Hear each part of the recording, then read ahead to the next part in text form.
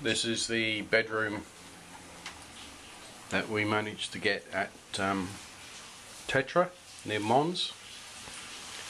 It's kind of basic. That's literally it. The bunk beds are just two bunk beds that have been strapped together. The shower's got extremely hot water. No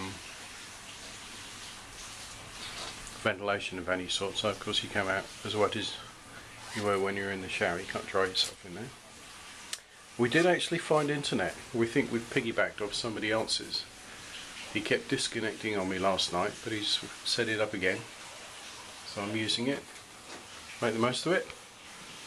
Uploading a few videos. But yeah, not bad. 15 bucks each per, or sorry, 15 euros each per night. Wish they were all as cheap as this. Say hi, Liv. Hello. Your mum will be happy now.